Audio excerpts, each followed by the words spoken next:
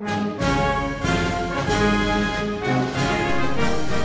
folks, some months ago, April of 2008, I posted a video about Japan, and I think the title of the video was "No Foreigners Allowed Signs in Japan."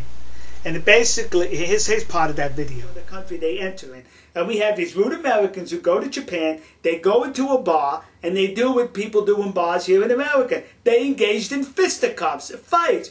Well, the Japanese don't want to tolerate that kind of rude and nonsense behavior, so they put the sign up and says, "Get lost, will you? Yankee, go home." And you really can't blame. Basically, what I was talking about in there was that in some Japanese establishments, they have signs which read "No foreigners allowed," and I sort of like gave a justification for those signs. Well, as a result of that video, I received volumes, volumes of comments and messages telling me that I was stupid, stunad, eh? That's what they were saying, that I should not validate such behavior. But I still contend that the misbehavior of tourists, people who travel to another nation, that's a result of your bad behavior. It has come to sushi. You all familiar with sushi? I'm sure you are. Well, in order to get the best sushi, restaurants throughout the world get the fish for their sushi from the fish market in Tokyo, in Japan, and I think the name of the fish market is called the Tsukiji. It's called Tsukiji.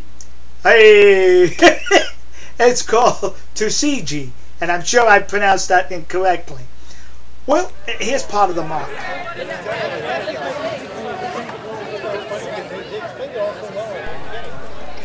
What they do there, they auction off tuna and other fish for the sushi throughout the world. And it's become now a tourist attraction because that dish has become popular in restaurants throughout the world. So when people go to Japan, they go visit this auction area and they create not a disturbance, but they become a hindrance. Here, look at some of them.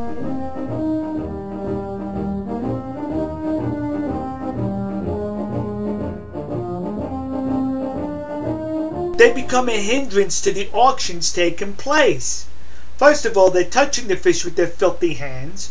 Second of all, as the auction's going on, they're flashing with their cameras, which hinders the auctioneer from being able to see who's calling out during the auction. So they're a disturbance. So now what they've done, they're going to ban tourists from this area.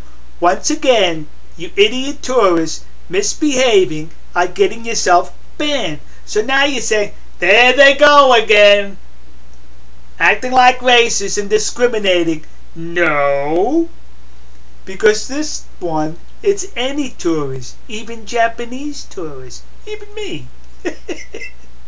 You're banned from there. You have to be part of the operation in order to go in there. Tourists are no longer welcome because you're filthy and you were disturbing the auction. That's it, folks.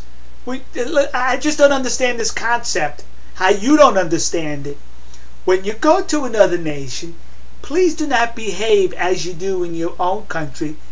I think that's because you're not in your own country anymore. Make a sense, huh?